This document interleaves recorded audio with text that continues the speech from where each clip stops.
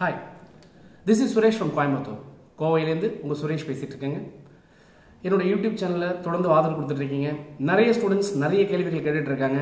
அதன் அடிப்படையில் நிறைய ஸ்டூடெண்ட்ஸ் கேட்ட கேள்விக்கான பதிலாக இன்றைக்கி இந்த வீடியோ போடுறாங்க. இன்றைக்கி என்ன பார்க்க போகிறோம் அப்படின்னா, B.TECH ஐடிக்கும் BE CSEக்கும் வித்தியாசம் என்ன அப்படின்னு சொல்லி நிறைய ஸ்டூடெண்ட்ஸ் கேட்டிருந்தாங்க. நம்ம அதுக்கான விளக்கமாக இந்த வீடியோவை நான் இன்றைக்கி கொடுக்குறேன்.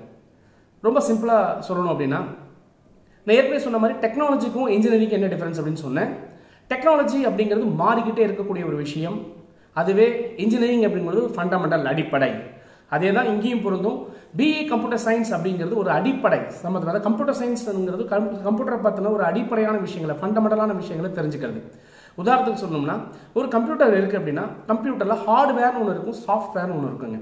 ஹார்ட்வேர் அப்படிங்கிறது கம்ப்யூட்டருக்குள்ளே இருக்கக்கூடிய பார்ட்ஸை பற்றி படிக்கிறது, அதனுடைய செயல்கள் எப்படி இருக்கிறத பற்றி படிக்கிறது. சிம்பிளாக சொல்லணும்னு சொன்னால், இந்த மைக்ரோ ப்ராசஸருங்கிற ஒரு விஷயத்தில் ஆரம்பித்து ப்ராசஸர், கம்ப்யூட்டருடைய ப்ராசஸர் வரையும் அது உள்ளுக்குள்ளே இருக்கக்கூடிய அந்த அமைப்புகளை பற்றி படிக்கிறதும், திருப்பி அந்த கம்ப்யூட்டரை வச்சு ஒரு மென்பொருள், அதாவது சாஃப்ட்வேர் அப்படிங்கிறத டெவலப் பண்ணுறது அப்படிங்கிறது வந்து கம்ப்யூட்டர் சயின்ஸ் இன்ஜினியரிங் வர்றதுங்க. இதுவே ஐடியில் என்ன பண்ணுவாங்க அப்படின்னு சொன்னால், இந்த சாஃப்ட்வேர், அதாவது ஒரு கம்ப்யூட்டரை வச்சுக்கிட்டு ஒரு சாஃப்ட்வேர் சொல்கிறீங்க இல்லைங்களா, அந்த சாஃப்ட்வேர் வச்சுக்கிட்டு இந்த சாஃப்ட்வேரை ஒரு சில அப்ளிகேஷனுக்காக நம்ம டெவலப் பண்ணோம் அப்படின்னு சொன்னால் அது வந்து ஐடி, இன்ஃபர்மேஷன். அப்போ இன்ஃபர்மேஷன் டெக்னாலஜி அப்படிங்கிறது அப்ளிகேஷன் ஓரியன்டான விஷயம். இது ஒவ்வொரு அப்ளிகேஷனுக்கும் இது மாறும்.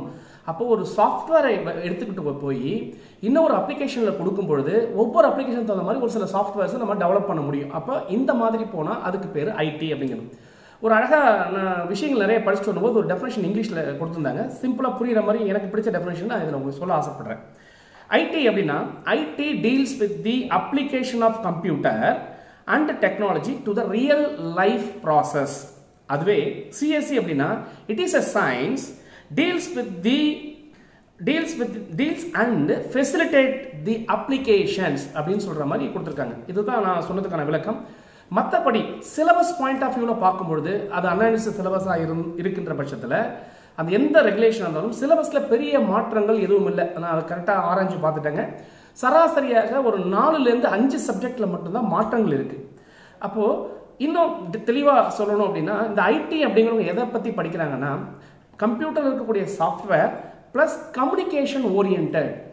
அதாவது ஒரு கம்ப்யூட்டர் தனியாக இருக்குது, அது இன்னொரு கம்ப்யூட்டர் கூட கம்யூனிகேட் பண்ணணும். அது கம்ப்யூட்டராக இருக்கலாம், வேறு ஏதாவது இருக்கலாம். இது கூட ஒரு கம்யூனிகேஷன், ஒரு தொலை தொடர்பு வந்து நடக்கணும் அப்படின்னு சொன்னால் இந்த ப்ராசஸ் எப்படி நடக்குது அப்படிங்கிறத வந்து ரொம்ப டீப்பாக ஐடி அப்படிங்கிறதுல படிக்கிறாங்க. அப்போ ஐடி அப்படிங்கிறது வந்து கம்யூனிகேஷன் ஓரியன்டான விஷயங்கள் ரொம்ப ரொம்ப அதிகமாக படிக்கிறாங்க.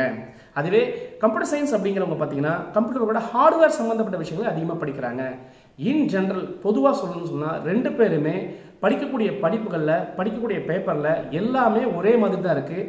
ஒரு 4 அல்லது 5 பாடப்பிரிவுகள் மட்டுமே மாறி இருக்கு. உதாரணத்துக்கு சொல்லணும் அப்படின்னு சொன்னால், இந்த wireless communication, mobile communication, mobile computing, wireless application protocol அப்படிங்கிற இந்த மாதிரி சப்ஜெக்ட்ஸ்லாம் வந்து பார்த்தீங்கன்னா ஐடியில் கொஞ்சம் அதிகமாகவே படிக்கிறாங்க.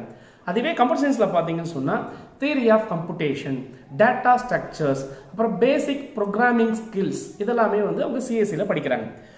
ஸோ மொத்தத்தில் சிம்பிளாக சொல்லணும்னு சொன்னால், இந்த ஐடி அல்லது வந்து கம்ப்யூட்டர் சயின்ஸ், இன்னும் சொல்லப்போனால் இப்போ ரீசெண்டாக வந்திருக்கு கம்ப்யூட்டர் கம்யூனிகேஷன் சிஸ்டம் சொல்கிறாங்க, கம்ப்யூட்டர் கம்யூனிகேஷன் அண்ட் மேனேஜ்மெண்ட்னு சொல்கிறாங்க. இப்படி புது புது கோர்ஸுகள்லாம் ஒரு அருமையான ஒரு ஃபேஷன் இருக்கிற நேமாக கிரியேட் பண்ணி அங்கே இருக்கிற சிலபஸை இங்கே போட்டு, இங்கே இருக்கிற சிலபஸை அங்கே போட்டு சின்ன சின்ன மாற்றங்கள் கொடுத்து அதை ஒரு ஃபேன்சியான நேமாக கிரியேட் பண்ணி இன்றைக்கி கம்ப்யூட்டர் வேர்ல்டில் இத்தனை ப்ரோக்ராமிங் அல்லது இத்தனை டிபார்ட்மெண்ட் வந்துருச்சு. அடிப்படையாக கம்ப்யூட்டர் அப்படின்னு தெரிஞ்சுக்கணும் அப்படின்னு சொன்னால், பேசிக்காக நீங்கள் எலக்ட்ரானிக்ஸில் ஸ்டார்ட் பண்ணி அதில் எலக்ட்ரானிக்ஸ்லேருந்து அதனுடைய ஃபுல் கட்டமைப்பு வசதிகள், அதாவது கம்ப்யூட்டர் எப்படி ஆர்கிடெக்சர் ஆஃப் கம்ப்யூட்டர்னு சொல்லுவாங்க, இதையெல்லாம் தெரிஞ்சுக்கிட்டு அது கூட கம்யூனிகேஷன் தெரிஞ்சுக்கிட்டு ஒரு பர்டிகுலர் லாங்குவேஜ்லேயோ, பர்டிகுலர் லாங்குவேஜ்னால் நீங்கள் ஆரம்பத்தில் C இருந்தது, அப்புறம் C++ இருந்தது, இப்போ ஜாவா இருக்குது, பைத்தான் இருக்குது, இந்த மாதிரியான ப்ரோக்ராமிங் ஸ்கில்ஸை நல்லா டெவலப் பண்ணிக்கிட்டு கம்ப்யூட்டருடைய முழு விஷயங்களையும் நல்லா கற்றுக்கிட்டிங்கன்னா எந்த காலத்திலையும் எந்த ஒரு டெக்னாலஜி மாற்றங்கள் வந்தாலும் அதை எதிர்கொள்ள முடியும். என்னை பொறுத்த வரைக்கும் ஐடி அல்லது இன்னும் என்ன மாதிரி நேமெல்லாம் வரப்போகுதுன்னு தெரியல. ஆனால் இது எல்லாத்துக்குமே அடிப்படையாக அமையக்கூடியது BE கம்ப்யூட்டர் சயின்ஸ் அப்படிங்கிறது நான் பார்த்து புரிஞ்சுக்கிட்ட விஷயமா இந்த வீடியோவில் பதிவு பண்ணுறேன். அதனால் மாணவர்கள் நீங்கள் வந்து கன்ஃபியூஸ் ஆக வேண்டாம், உங்களுக்கு பிடிச்சதை படிங்க. இதில் பிஇ கம்ப்யூட்டர் சயின்ஸ் அப்படிங்கிறது எப்போவுமே படிச்சிங்கன்னா நீங்கள் எந்த துறையில் வேணாலும் ஜெயிக்க முடியுங்கிறது என்னுடைய நம்பிக்கையாக பார்க்குறேன். இதில் கன்சிஸ்டன்சிங்கிற ஒரு வார்த்தையை நான் திருப்பி எல்லா வழியிலும் சொல்லிட்டு இருக்கேன். அந்த கன்சிஸ்டன்சி முக்கியம் அப்படிங்கிறத மட்டும் இந்த வீடியோவில் பதிவு பண்ணுறேன். தொடர்ந்து இன்னும் பல கேள்விகள் கேட்டிருக்கிறாங்க. ஒவ்வொரு கேள்விக்கான பதிலை நான் தொடர்ந்து கொடுத்துக்கிட்டே இருக்கேன். வாய்ப்புக்கு நன்றி. தொடர்ந்து பேசுவோம். இணைந்திருங்கள். உங்களுடன் சுரேஷ்.